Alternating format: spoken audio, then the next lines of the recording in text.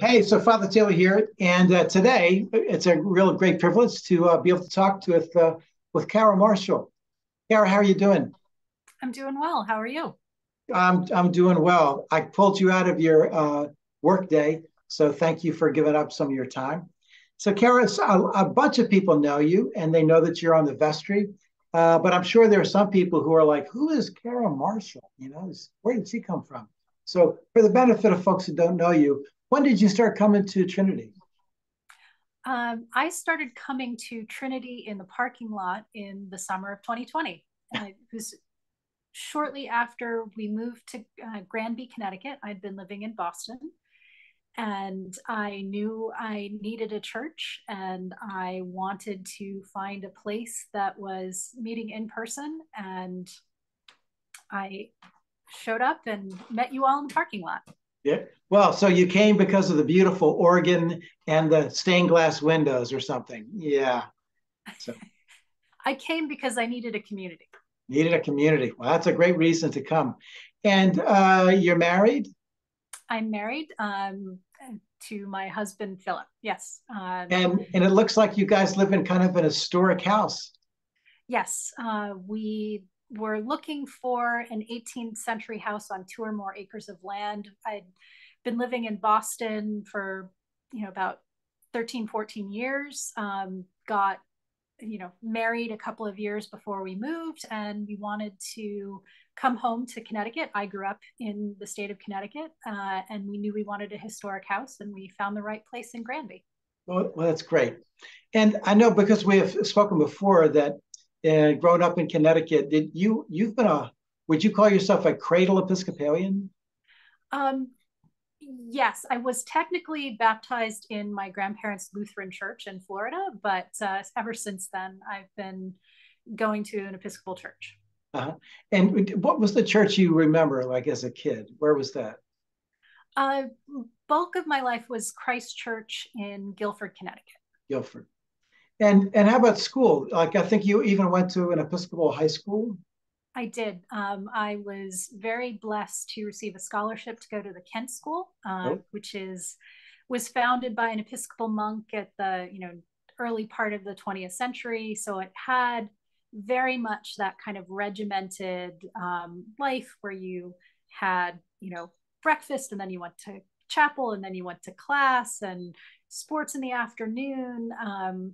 Study at night and chapel on Sunday. And I found that structure really did well, was really what I needed in high school. interesting structure. So you came to the church because you needed community, which is a little bit of structure there, and you've been a person who has benefited from the structure of the Episcopal Church and even the school. How about what did you do when you graduated from Kent?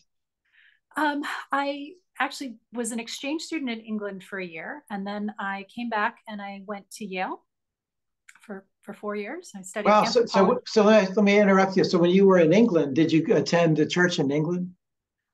Yes, I was also at a boarding school there, and there was the same kind of chapel, but it was much less lively. It was more Uh, um, the Anglican Church is the established church, so people follow the forms, but it doesn't seem to be as heartfelt sometimes. Interesting. Interesting. So, and Yale, you certainly do a lot of Episcopal things at Yale for sure.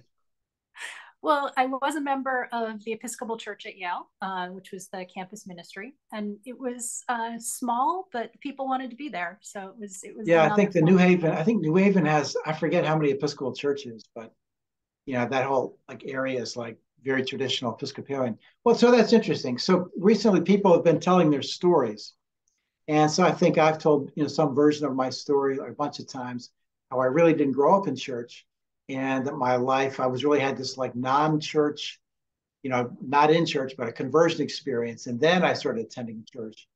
And it wasn't until actually I was in seminary that I started attending an Episcopal church. So I've done everything backwards, but you've done everything correctly. So tell me, how is that different? To go from a person who's like, yes, I was a member of of an international bike gang or something, to a person who grew up. So tell me about what it's like what your life has been like growing up in church, kind of like starting with a faith that you held on to and how that's grown. So tell me a little about that. It was very important to my mother, especially. She was always very involved. She was also vestry, altar guild, very involved in church, and so I had that modeling of what it was like to be there. I also saw her turn to the church at various times when life was rough. Um, I think also part of my reason for wanting to go to an Episcopal boarding school was because there were some tough times in my family in high school. My parents were struggling with a business that wasn't going well, and it just I saw for my mother the church be there for her, and I found starting in high school and at other points in my life that the church had came through, God coming through for me in this body of the church. And I found even when nothing especially difficult was happening in life, I just feel much better. I feel less depressed when I attend regularly, and having that form and structure, helps me focus. So let me ask you a little bit of a question. So, I've got this sense of direction that I kind of feel strongly about, that because culture has changed so significantly and fewer people attend church, that there's more of a responsibility. It was always there, but now more than ever, responsibility for disciples to really be able to present God's story and to live as disciples, to be a light of the world. If they're not coming, we have to be sending. And so, if you grow up in the people that talk about that more are usually Baptists or Pentecostals, maybe some Presbyterians, and they use the word discipleship. And by that, they often mean like you're involved in a Bible study, you have an accountability group, or you join an evangelism team.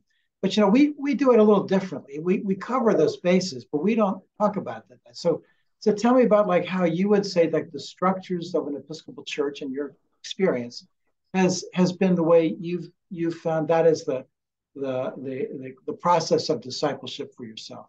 Just talk a little bit about that. I think the form the let's see, trying to well, often for us, when you think about coming to an Episcopal church or joining an Episcopal community, what is the first thing that you're a part of? What would you say? Well, worship for worship. One, that right. Experiencing the presence of Christ through communion, and then that fellowship of meeting other people.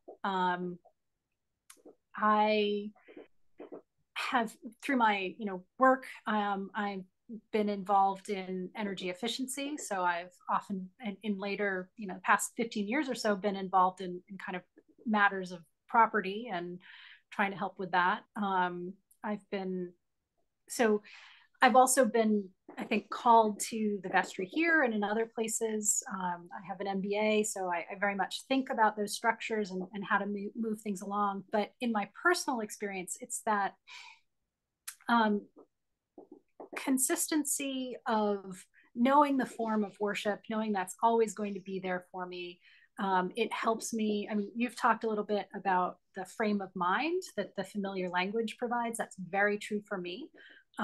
So knowing that Sunday morning, this is my time to be with God, or not my only time, but, it is the time when I'm most focused on that, and coming together with other people. It's an easy way to find people with the same kind of focus. Interesting. So you're also, I almost said you also got, tricked into, but no, you volunteered to be part of the stewardship group.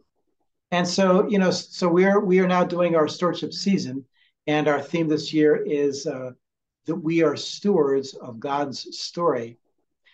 So how in your past and even now, how has our approach to stewardship, been helpful, or in terms of how you're understanding about giving? Um, I think the structure and expectation that one pledges as part of being a member of that community, that setting that expectation, having that commitment that every week I'm going to give a certain amount. It's, I think God calls us to be generous and giving. And I admit that that is something that I sometimes have struggled with. It's easy to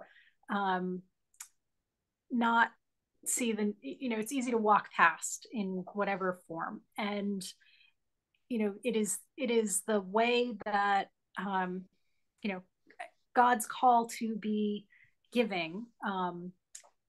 It, it provides that first step to give to the church, and knowing that I'm going to give a certain amount, and try to increase that every year.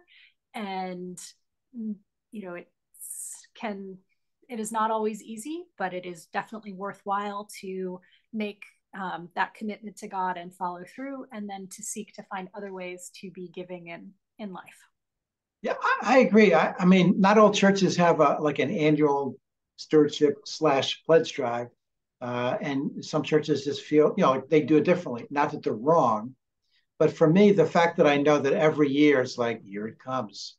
I have to kind of hold myself accountable for, like, there's going to be a card. It's going to have my name on it, and I, particularly in times when the economy is dicey, or certainly Kitty and I, when we first got married and were part of an Episcopal church and living in a 3 family, we were living check to check just for groceries, and so we made an early commitment. It was not exactly like a profound, but the fact that we started someplace, I think, was helpful.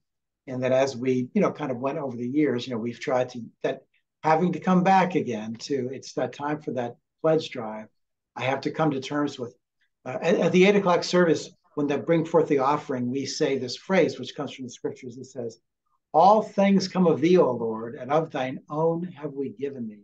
That is to say that all that we have has come from God, and now I'm acknowledging that by my giving. So I find that structure, that kind of pace of the Episcopal Church, here it comes.